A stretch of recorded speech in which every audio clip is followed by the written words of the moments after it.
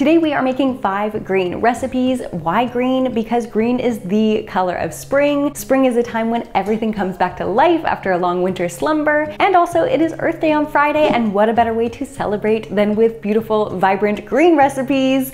So with that, let's get started. So first up, I thought we would make a fun breakfast recipe. We are going to make green pancakes, both sweet and savory.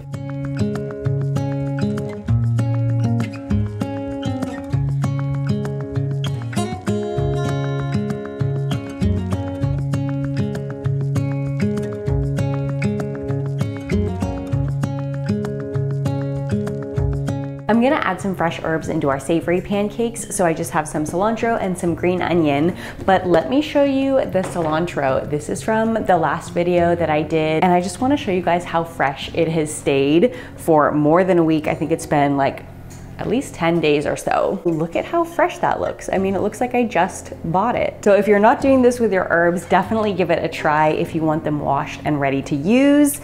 They will last at least a couple weeks like this.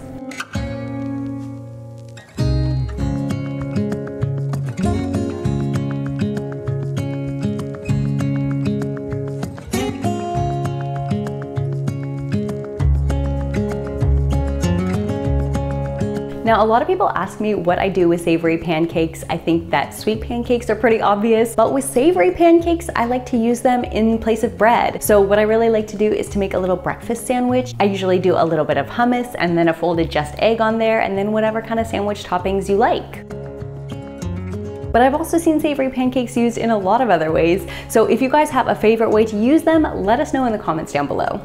The sweet version of these pancakes are basically the same as the savory ones, with just the addition of some cinnamon, maple syrup, sugar, and vanilla extract.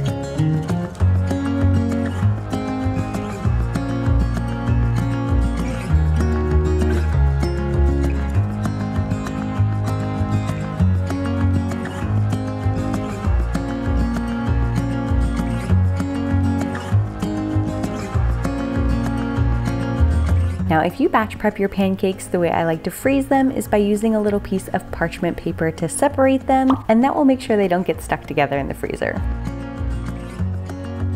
For lunch, we are going to make a green split pea soup. Even though it is spring, it's still a little bit chilly where I am, and some of you guys have mentioned it is still chilly where you are as well. So I thought it'd be nice to have a big pot of warm, comforting soup. For this soup, I'm just using some veggies that I already had batch prepped, including this onion, which was actually in the freezer. And of course, we're just doing a water saute with our onion and our garlic first. Now, if you wanted to keep this soup super green, you could definitely leave out the carrot here, but I do find that it adds such a nice flavor, so I didn't want to leave it out. Just adding a couple bay leaves, a sprig of thyme, which I also keep in the freezer, and our better than bouillon broth paste. Make sure you remove your bay leaves and your thyme before blending. And I'm also adding a couple drops of this liquid smoke, my secret ingredient, as well as some riced cauliflower and a huge handful of spinach.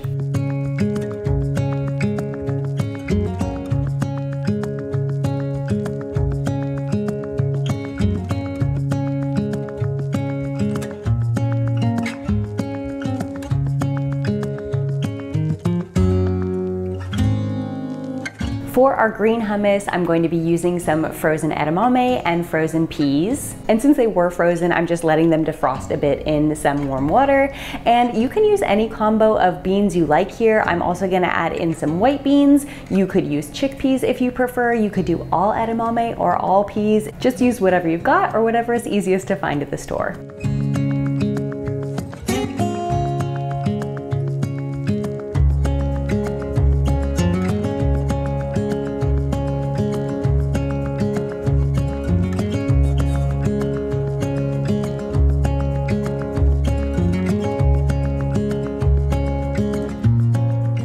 For dinner, we are going to make pesto pizza so that it is green, and we are going to do a bunch of fun green toppings as well. For our pizza crust, I'm using this sprouted camu flour to make it a little bit healthier, but of course, feel free to use any flour that you like.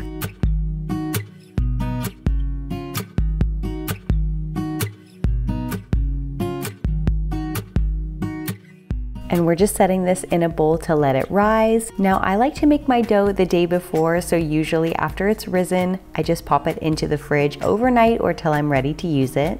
But you definitely can make this pizza the same day as you make the dough. The pesto that I'm using is actually the same one that I made in this video. It is vegan, oil-free, and nut-free. So if you haven't seen that video yet, I will link it down below.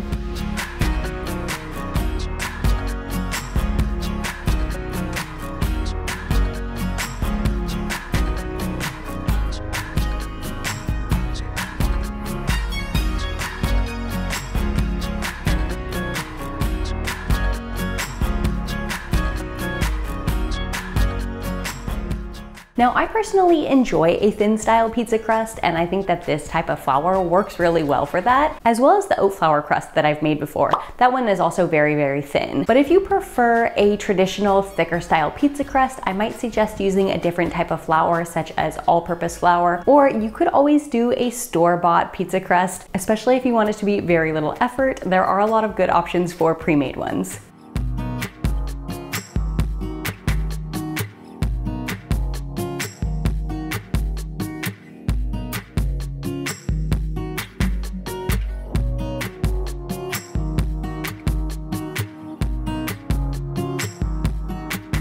And lastly, for dessert, we are going to make a mint chip milkshake. Now, don't let the color or the healthy ingredients fool you. This is honestly so delicious. It is super sweet and it really does taste like a milkshake.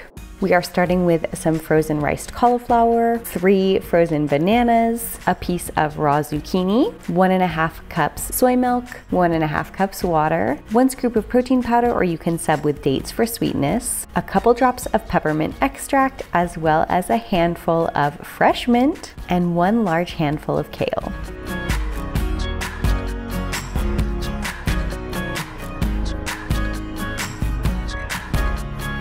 Now for the chip portion of this mint chip milkshake, you can use something like cacao nibs, or of course you can use vegan chocolate chips.